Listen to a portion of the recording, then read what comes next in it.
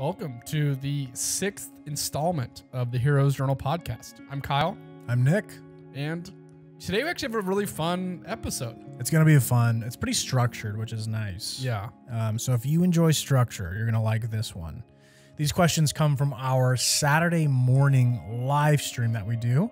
It is exclusive. Wait, is it exclusive? It's not exclusive. It's not exclusive. We just do it on Facebook. Kyle and I have been going live for a long time now, probably like 4 months. I think our first Facebook live stream was in March. Yeah. And we started going live on Instagram back like last November. Yeah. So we had our year anniversary. We missed it of our first live No, stream. I don't think we started live. Anyway, we started streaming because we were packing journals and we were like not doing anything else. And we were like, we should just live stream this and see what happens. And then like people ask a few questions. You start to get to know people. Now months later, like we have this community of people that watch our live streams. Yeah, somewhere between like 15 and 30 people will Yeah. come and it's usually it's very similar. People will come through and we kind of have our live stream friends that we chat with. Yeah, it's nothing huge, but it's just something we enjoy. It's like, I mean, if you're looking at like a business scenario, it's the best way to talk to your customers. Like, but I mean, for us, I don't think it's like, I don't know, it's not market research. I think for us, we just genuinely enjoy hanging out with people that we enjoy spending time with. So it's something that we do every Saturday, and someone asked us some really good questions, good enough to make it onto the podcast. Yeah. So just a little context. We every little while we will have someone new come into the live stream and they'll say something. They're like, "Hey, I'm new," and they'll ask some questions. On Saturday, someone named Tiffany came in and started asking us some really thoughtful questions. And then one of our longtime heroes, someone who, if you look at some of our other YouTube videos, they always ask really thoughtful or have really thoughtful comments to say on our videos and stuff like that. So Tanya comes in with the last question, but the first three are from Tiffany, last one's from Tanya. Cool. And yeah, I think it'll just be good.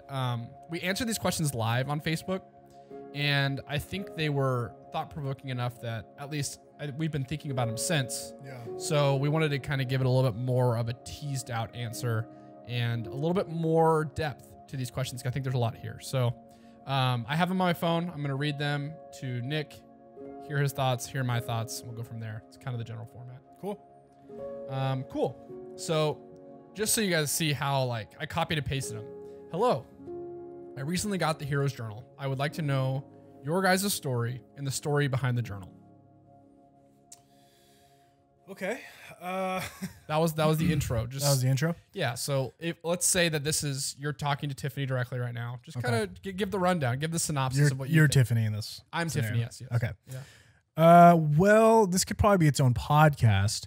But the quick version is the idea came from me. I was at my desk job using a different goal setting journal. And it was probably two-thirds of the way through it, so pretty far into it. It was about the same length as what we have now. And I just looked up at myself, and I realized I was organized, but I was uninspired. And I had just finished watching Lord of the Rings, the night before. I had finished it. I was very riding the high of that epic adventure. Then I go into my desk, my desk job, right? Sitting there with my boring planner. And I'm just like, is there a way to carry this inspiration into this part of my life that is kind of mundane by nature? And so I threw around a couple ideas.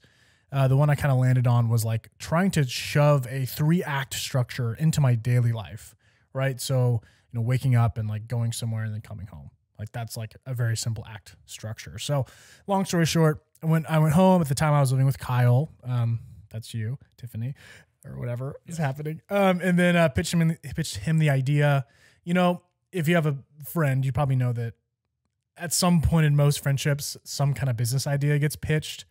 And our friendship is no different. There's a bunch of business. This was not the first business pitch. No, by any stretch of the imagination. Exactly. In fact, I kind of said it to Kyle, sort of like, I don't want to say it as a joke.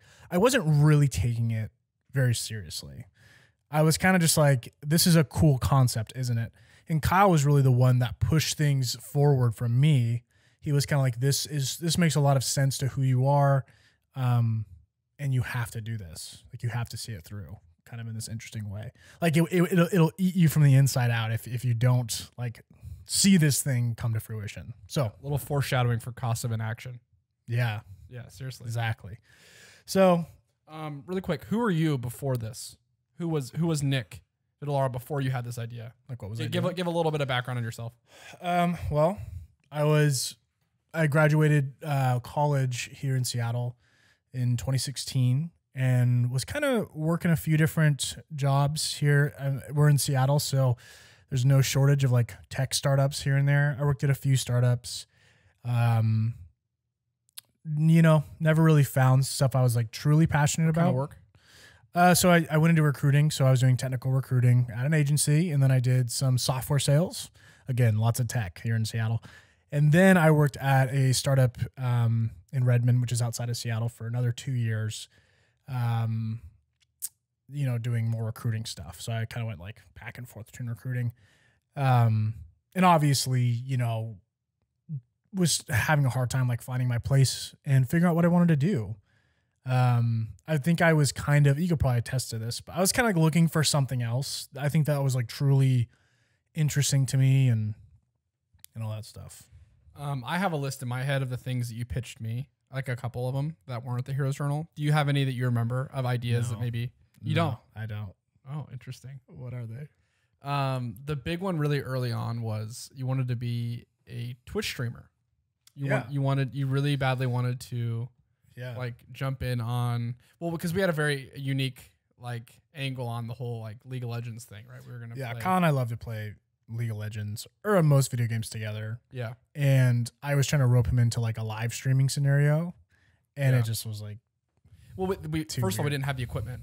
Our computers couldn't handle streaming video and playing League of Legends at the same time. Well, I do remember, I think I pitched you an ebook. I was like, let's write an ebook. Yeah. And you were like, that's a bad idea. It was kind of exciting, but it was like, because we were going to write like League of Legends lore. We were going to write fan fiction. Fan fiction.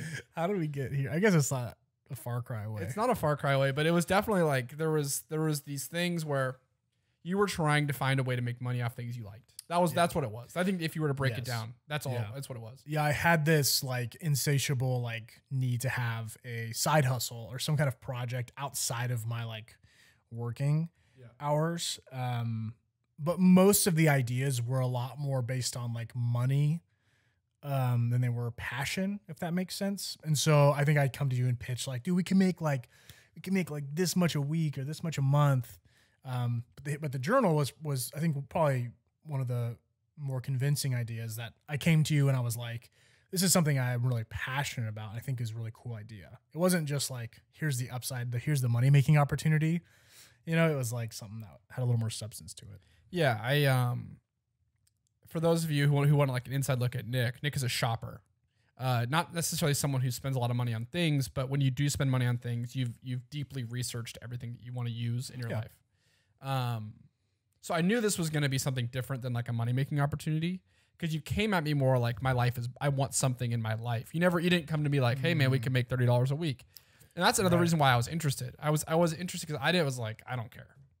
And granted, at the time of my life, a little bit more about me, I was still in college. It was like the most stressful time of my life too. I was like, I think I had 3 jobs. Yep. I was getting my master's degree, and I was a track and field athlete at Northwest. Yeah. So, I was just like, all of these ideas were like, okay, I'm going to make $50 a week. Right. Like, I'm already tired. I don't want to do more things that I'm already doing. Mm-hmm. But this one, I mean, though it did come at the tail end of all of my responsibilities. I had just finished. I just graduated. I had left some of those jobs and so on and so forth. But it was that. It was like, okay, this work is going to be more of like, can I start a company? Can I create a product? Yeah. What does that look like? What does that feel like? What's that experience? So that's why I was able to come around a lot more, was because it wasn't a money-making opportunity. I couldn't care less about making $50 a week at that point. That's a good point. It definitely started from a like, this doesn't already exist in the world kind of perspective. Like, I did shop for something like that for a long time. I thought it was a cool idea, but I didn't want to make it. I just wanted to use it, which I think is actually still true to this day. Still a very important point. But But anyway, yeah. So I convinced Kyle to do that right before he moved to Arizona to work for a company down there. So we were long distance, like building it like from scratch. So like we would, have conversations every day after we both got off work.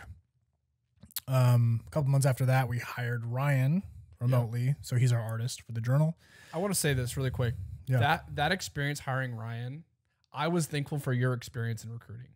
Because you've done a little bit of, it wasn't the same kind of recruiting at your last job. Right. But it was just, you very clearly put together a job description that people were excited about. With a lot of applicants. You were the phone screens were very like, you're very on point with those. So I would say that your experience, though you weren't necessarily excited about the work you had done up until that point, really did cater and helped us prepare for that moment.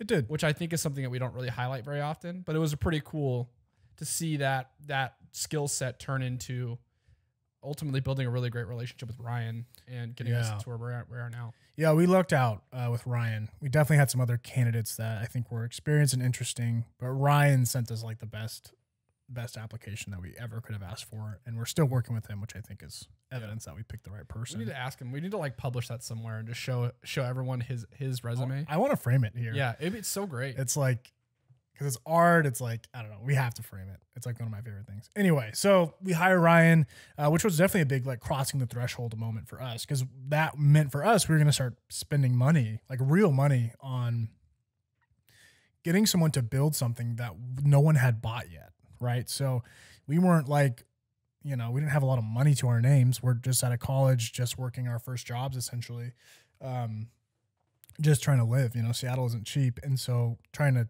scrounge some money to make something to then fundraise for on a Kickstarter is pretty difficult. So anyway, so about 10 months is what it took to develop the journal.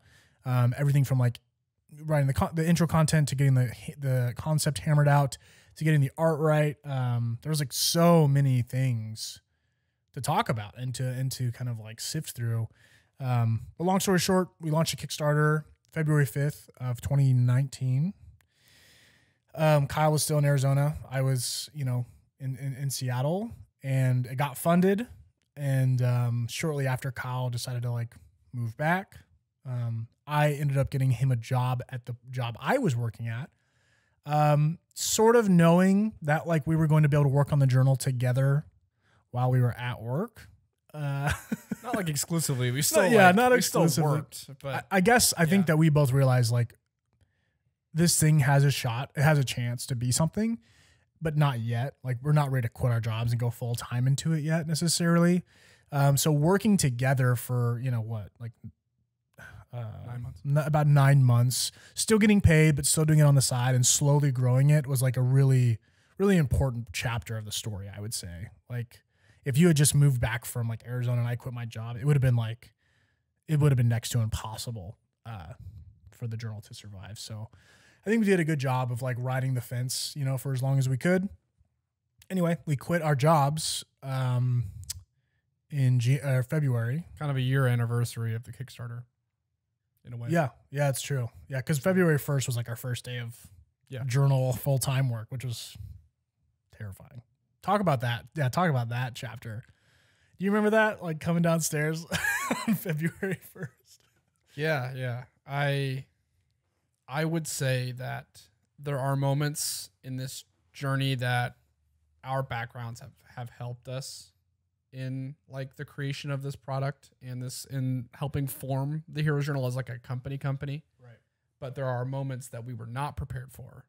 And that was one of those moments. I think that there's no way to prepare. And we're getting a little away from the question, but I think it's really important. There was no possible way to prepare for what it would feel like to work full time on your own thing and to really be out on your own. And not just from like a fear standpoint of like, am I going to be able to make money? But it's like, am I going to be productive? Am I going to do the right things every single day? Am I going to move the needle in a way that's beneficial to the whole company as a whole? And I think that you and I had a lot of anxiety about that. We had a lot of imposter syndrome. Am I good enough at manage myself? Right. Yeah. So a lot of feelings and like sleepless nights were like the first 2 months, I would say. And then obviously the pandemic happened. So that was like another reason to lose sleep. So it was a lot.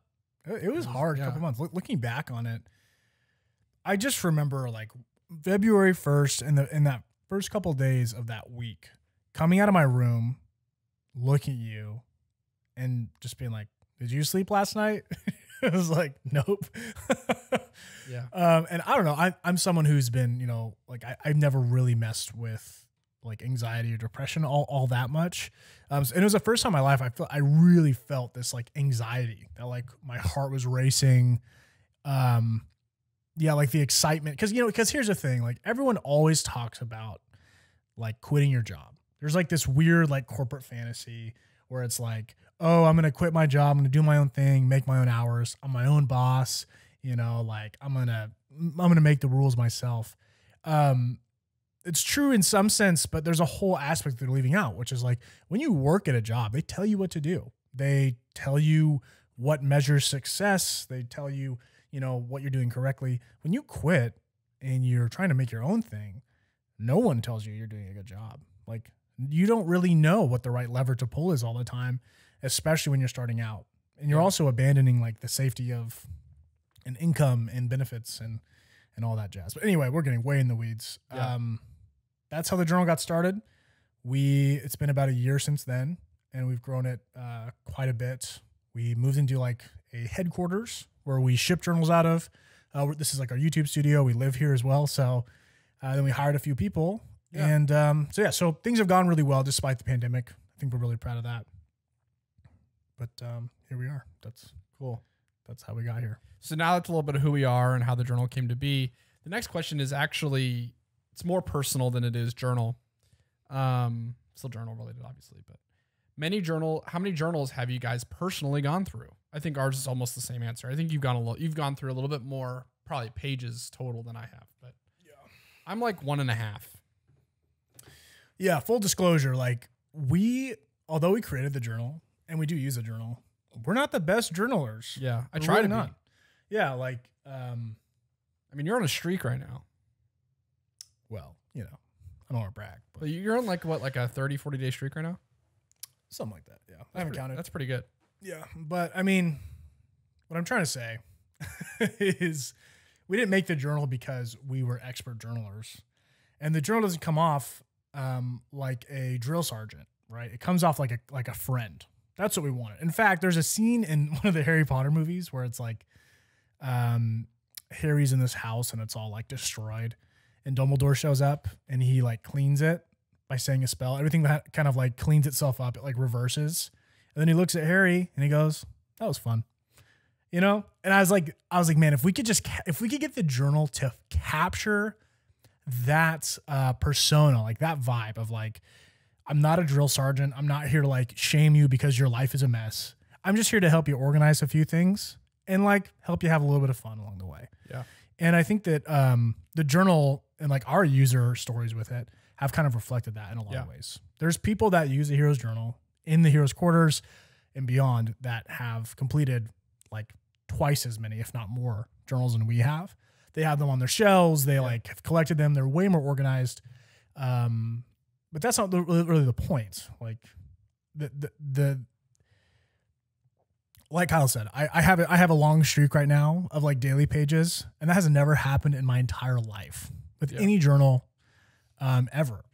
And I'm not going to say that it's like because I made this journal that like that's how I was able to do it. But the truth is like the journal that we created helped me become more consistent in my own life. So anyway, I guess my answer to the question is I'm almost finished with my second journal.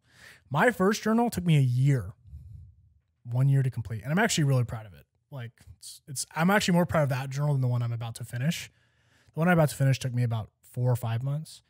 But the first one has such a story in it. It's like even the blank, even the gaps of like months where I didn't write in it or something. Even the days where I only wrote in the date and I like scribbled in some notes or something. Those are so valuable to me. They tell a story. Even like the way my handwriting looks. I'm like, oh, I could tell what I was feeling like on that day. So that's why I love keeping them. That's why I love finishing the journal, even if it's taking forever. Not the best journal user. Currently doing a lot more consistently than I have been. Which colors? I did a red first edition, so there's no foiling on the spine, which is a bummer because it's in my slipcase. I don't know. Actually, that kind of tells a story too. That's true. Yeah. Good point. And I'm just finishing up a Wildwood Green. You know what I just thought of just now? What? I didn't even finish our prototype. It was 10 pages. I don't think I finished it either. Right? It was just because our original version, the Kickstarter version that we made, had 5 different pages. Yep. And we did 2 of each. Yeah. Yeah. So I didn't even finish that. Yeah. Isn't that funny? It is kind of like, I don't know about, I feel like I've gotten way better at journaling as we've like done this. I think that that's actually kind of fun. Like it's fun to know that like, even though we're the makers of the journal, we're not the best at using it. Yeah. And there's still like a lot of room to grow. But it is important that I think everyone, at least at the Heroes Quarters, like uses the journal. You know, I always imagine us like having, like, can you imagine a day where there's like 100 employees and there's just like 5 or 10 minutes in the morning where everyone's just doing their journal? We're like, yeah, like this is 5 or 10 minutes that we set aside every day for you to like open up your Heroes journal, get organized for the day, get like your to-do list to seize the day out and do them. I don't know. I think that that's kind of a cute thing. That's it's a little foreshadowing for the last question. Ooh. I'm gonna move on to the next question. Do you have any advice for new heroes starting on their journey? Asked Tiffany. There were some really good answers in the live stream on this. So if you're out there watching and you have some time on a Saturday morning, people in the live stream are way more insightful than we are. So, well, yeah. I mean, so here's the thing. It's one thing for me to give someone advice when they start a journal because I make it. It's another thing for strangers who don't know this person but still use a journal and have no affiliation with us to give them like meaningful insight, right? So, you know, if I were to give a piece of advice for anyone starting the Heroes Journal, I would say, don't make it a chore. Don't make it a shameful thing. You should think of your journal like a way to organize your day and put a smile on your face. When you sit down with your journal, you should try your hardest to make it feel like you're sitting down with a friend, not with the drill sergeant. And, you know, there's kind of 2 different users that we find. There's people who know exactly what they're trying to accomplish when they buy the journal. Maybe they saw an advertisement for it and they're like, oh, that would go great for this thing I want to do. Then there's other people that I think just like the concept. They buy a journal, they open it up, and then their eyes get really big and they get overwhelmed. I mean, the journal is really beautiful. Sometimes people can like become afraid to kind of write in it because of that. So if you are the latter, if you have no idea what your quest is going to be, you don't know how to start, my best advice to you is literally skip over the intro content and just start using the daily pages. Write in the date, write what you are trying to accomplish that day, write down some notes, what your schedule is going to be, write down what you're grateful for, write down, you know, what the allies and the threats are versus the things that you're trying to get done, what's going to help you, what's going to hurt you. Do that for a couple of days. And I guarantee you, your quest will become known. Like, I think a lot of people get stuck in like, oh, I have to fit into this like quest narrative right away. It's not true. Just get organized, get on the road as it were. And a lot of the times like that path will become clear. Yeah. And a shameless plug, we also have videos on our YouTube channel that will talk about starting a journal and talk about some of the specific spots in the journal and on the daily pages that you can maybe get some inspiration from. So if you want us to go check that out, maybe, I don't know. So check it out. And this is kind of here's a bonus tidbit I will say. This is like a little more nuanced. If you are someone that has set a lot of goals and has not had a lot of follow through, you know, like a dreamer, a visionary, if you will, it may benefit you to actually start with the fear setting portion of your journal. Sometimes it's beneficial to list out the things that you're afraid that will happen in your life if you don't do the things you want to do. Sometimes it is helpful to look at or to assess the risk of not going on a journey, of not going on a quest. I don't know. sometimes the goal setting community gets so in love with like, ooh, I'm going to plan out this and that. And sometimes we just need to take a step back and say, what are the mission critical things to do? And what is the worst thing that will happen if I don't get those things done? So I don't know. I don't want to come with like a shame-based approach, but there is people that are kind of like overly goal setting and need maybe like just a more reality check. Yeah. And if you are like a visionary and you're having a hard time making these things concrete, that's where an ally comes in. I would say that though Nick and I both have our visionary moments, I tend to be more on the concrete and he tends to be more on the visionary side. So there were literally times where he would call me and he would just be like, tell me what to do today. Not because he didn't know what to do or not because I knew everything that needed to get done. He just needed someone to tell him what to do because that took all the pressure off. And all you had to do was the thing. And reality is like there was one day where I was just like, write down everything you want this journal to be. Yeah. And he spent like 3 hours from like 11 p.m. to 2 a.m. or whatever it was and wrote out everything. And it was that moment of having an ally to tell him just like, hey, just like get your thoughts on paper. Yeah. That made it like a little less scary. So if that's also a little piece of advice is maybe consult someone. You start using your journal. You have these big plans for it and you're having a really hard time bringing things into reality. Maybe there's someone out there that can help you. So I think that's the ally part of it as well. Yeah. That I think is really cool. Cool. And this is our last question from Tiffany. Then we'll go to Tanya's question to wrap up. Cool. Tiffany asks, what is the biggest challenge you guys face as small business owners and with the journal? Our arms for our podcast are old. That's the biggest challenge, I think. No, I think I said this on the live. Maybe I can try and articulate it a little better. So there's, any small business owner will always hit this point when you're trying to grow something, right? The nature of a small business is if it's doing well, you have more demand, you want to bring on more help to account for that demand, right? So maybe you run like an Etsy store, right? And you make jewelry. And then all of a sudden, like your jewelry gets passed around and word of mouth maybe, or maybe there's like an article written about you. Now all of a sudden, like a lot more people want your jewelry. So many that you can't make the jewelry fast enough. So you got to bring someone else on, right? And maybe they help you make the jewelry, or maybe they help you with the orders, whatever it is. There will be a point in that story where the person who started this jewelry business, I guess that's the example we're going with. Yeah, really confusing choice. Sorry. I'm trying to break this down in the simplest terms. There's a point in almost any small business model where the person who started the thing and was doing everything for that business will have to start to back off and kind of become an operator of each activity in the business, right? So in our context, at the beginning, right, like we are writing the emails, we're writing the content, we are basically, we're packing all the journals, we're driving them to the post office. Like you're doing everything outside of like making the art, maybe because Ryan's doing that. So we're still like talking to Ryan about like themes and we're doing right. feedback. So even there's a lot more involvement in that process as well.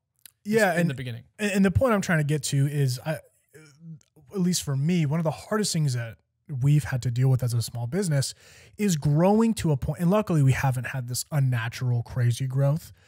But just scaling into a place where we have multiple parties helping us with different aspects of the business. So that means A, like we don't touch every part of the business anymore. And B, like you have to trust your people that like things are going to get done. So like, in short, like the hardest part for me right now of running a small business is like being more of a manager of people, more of an operator to make sure things get done, more of like a project manager, if you will, than like someone who's like in the game, like doing all the things.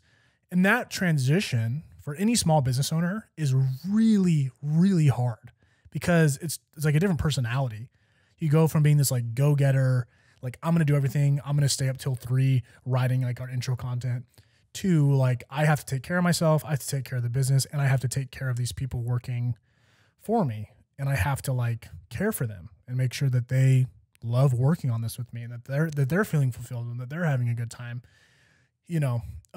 among so many other things within the business having to go right. So I think it's really that transition from the star player to like the coach. It's just difficult. You have to change your personality in a lot of ways, Yeah. I think that's my side of it. Yeah. I mean, I would agree with most of that. I'd probably agree with all of that as my thing. But I think that one of the things that I'm specifically trying to figure out right now, it's been very difficult, just because it's not me. Like I'm trying to figure out this thing for other people, but it's talking to people that we work with and getting a gauge of how they're inspired. Because when you work with people and they're able to work out of their own inspiration for projects or for their vision on things, it ends up being a better thing, right? There are plenty of times where we've had long message threads with Ryan talking about the ending of a journal or the art on a specific page or whatever it is. And there's kind of this back and forth of like, okay, what is the true inspiration behind wanting it to sound this way or going this way?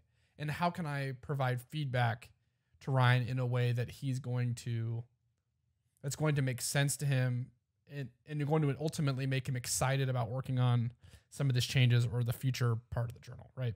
Yeah. So it's not just managing people in a way that's like organized, but also trying to find out how to speak to someone's inspiration and speak to someone's true desire as to why they're there. And it's really, it's like a fun problem. Not a problem. It's not even a problem at all, but it's like a fun question to try to answer, because that just means you get to know the people you work with. Yeah. And I mean, I'm very fortunate that everyone I work with is people that I already knew.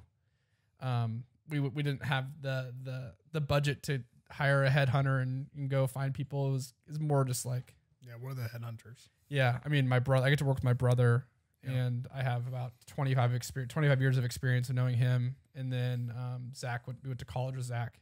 So we already kind of had a general idea, a little bit of a head start, but it's kind of fun to learn more about people and how they work and what inspires them. Yeah.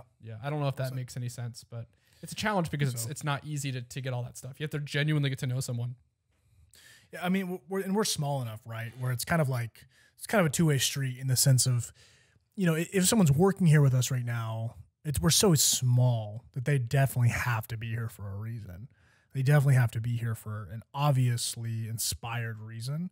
We haven't hit like a point yet with our, company and with the amount of people that we have working here, where it's hard to tell why someone's here, where it's hard to tell if someone's passionate about being here, because like no one can fake it at this point. It's too small.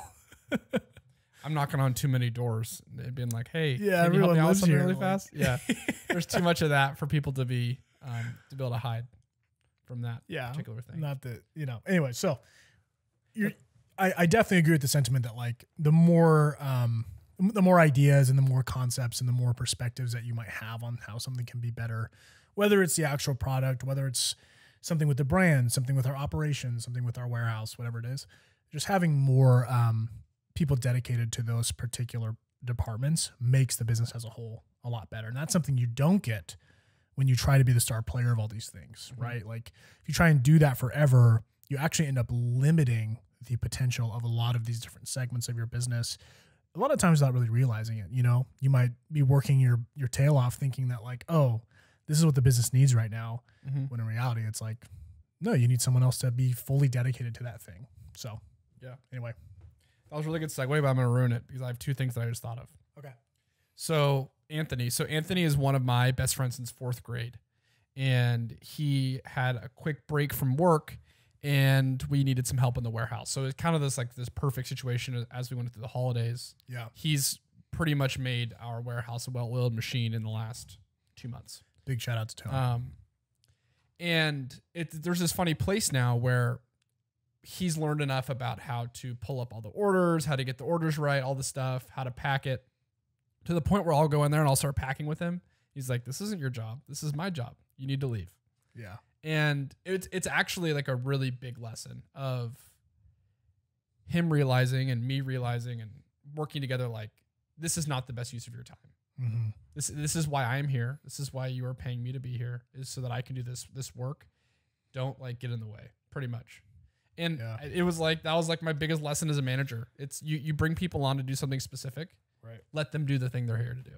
Right. Yeah. It's so weird. It's like you learn for 2 years, like you're running it on the side, and you have to learn how to build this business on your own. And then you spend the next like 2 years, once you finally quit your day job to go do it, you have to unlearn doing it yourself. Like it's the funniest, like, I don't know. It's the funniest kind of shift in the tide, but yeah, you said that really well. Gotcha. Yeah. That was good. So this is our segue. This is our last one. Last question. This one comes from Tanya. Tanya always has such good thoughts and questions for us. Yeah. So thoughtful. She comments on a lot of our YouTube. Yeah. And stuff. it's always really great. It's always great. She's so wise. So wise. Yeah.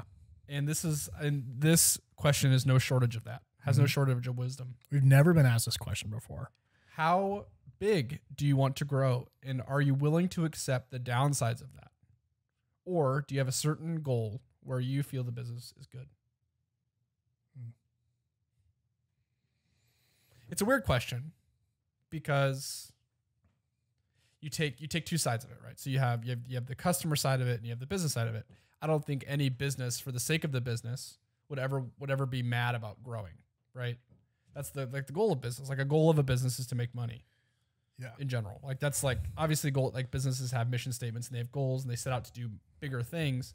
But for a business to stay in business, you have to make money. Just, you know what I mean? It's like, yeah. So, but even like when people are like, nonprofits don't make money, it's like, yes, they do. They still have to make enough money to pay the people that work there, right? Yeah, exactly. Yeah. And we probably operate closer to being more of a nonprofit than we do of like a like an Amazon. But yeah, it's an interesting question because you don't actually think about it. And I think we answered it in the live stream, obviously, but I've been thinking about it nonstop for like the last 2 days. I don't know about you, but I want to hear your thoughts kind of as you've been able to resonate on it for a little bit.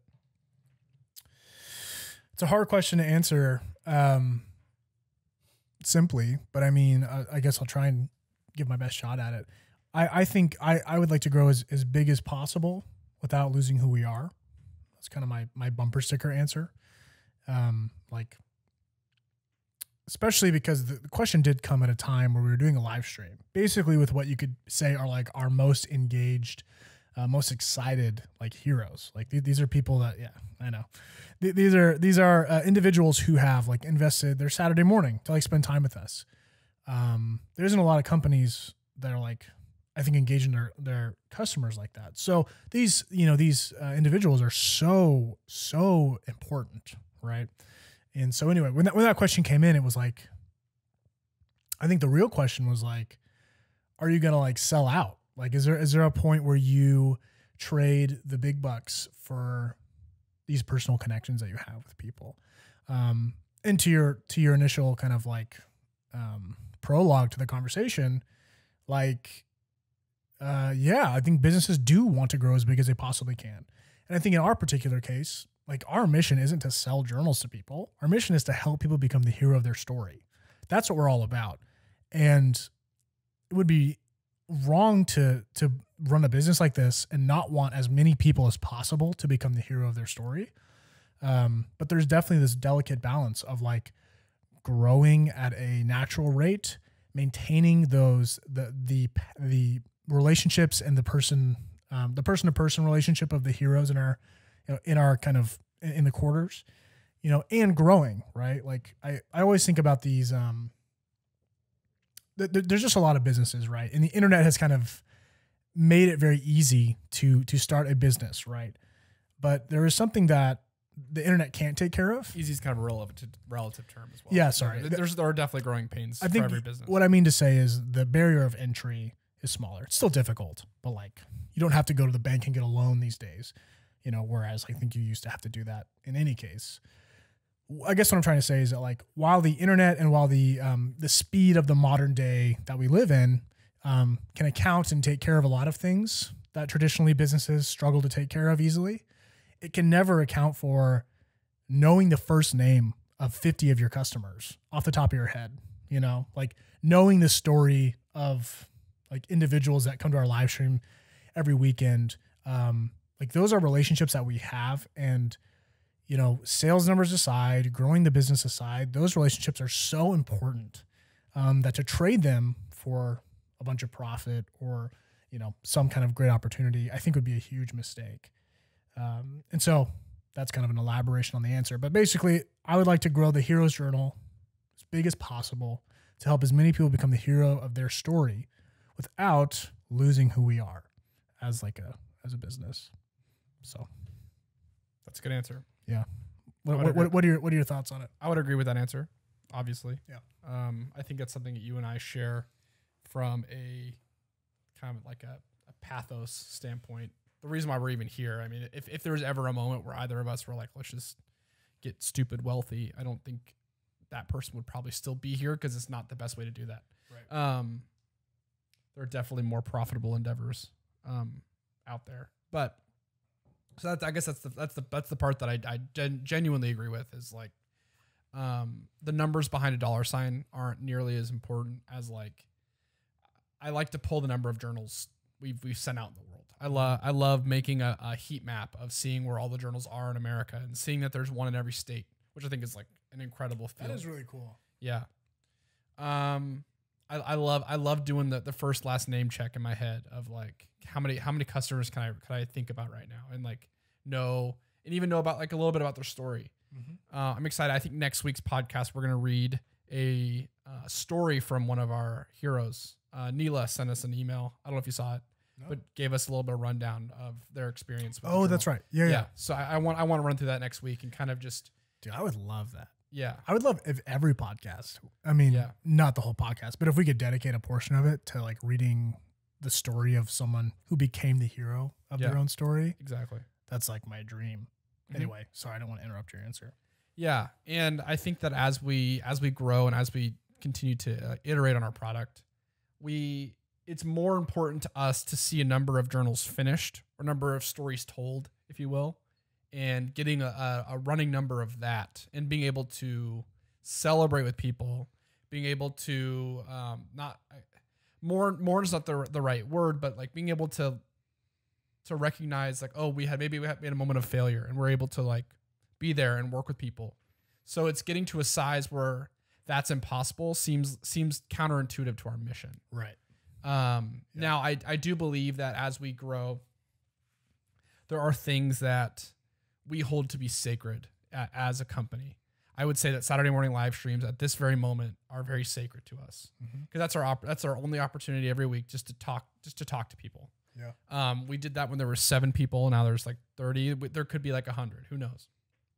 But it's extremely important to us that is something that continues. Mm-hmm.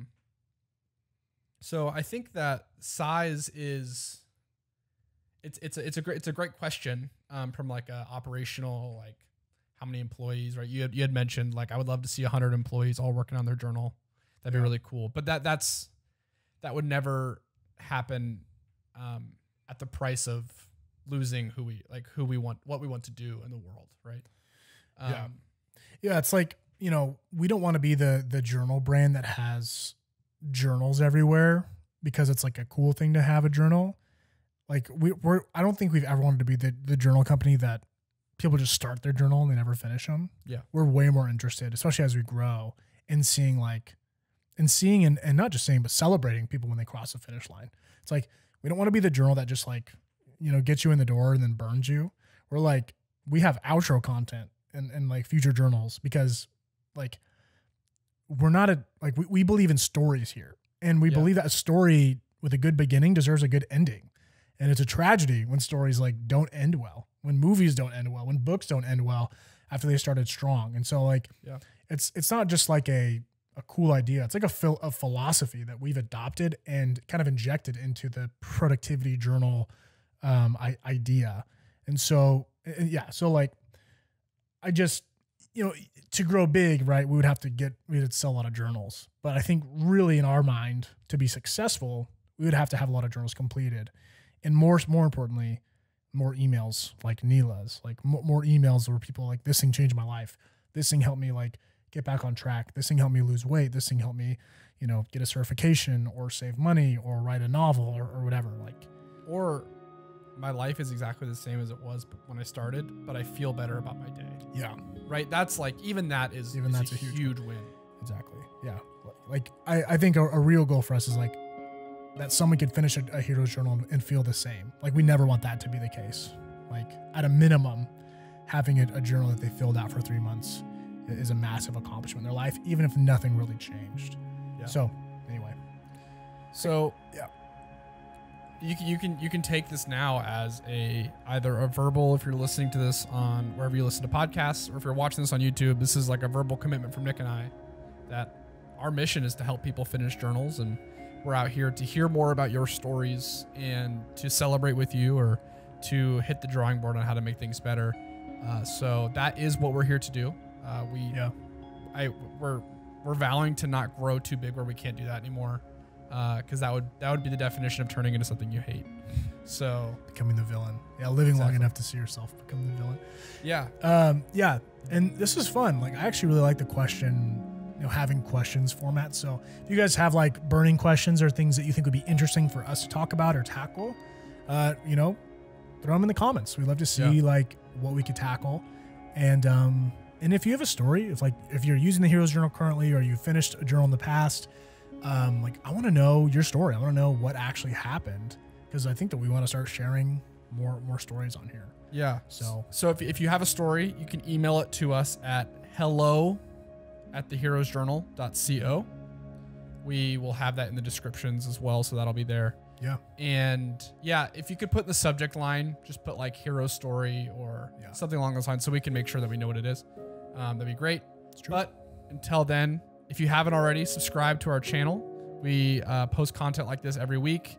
We have some fandom videos where Zach talks about the maybe more nuanced parts of fandoms and fiction that we all just look past. Yep. And we also do a series called Inside Look at the Heroes Headquarters, where we talk about our lives. We show different spots of our headquarters and talk about what they mean to us and what we're doing to grow and be better at what we're trying to do. So yeah, go ahead and subscribe. You can like this video if you'd like. And I guess we'll see you next week. Yeah, I'll see you next week. Thanks for listening.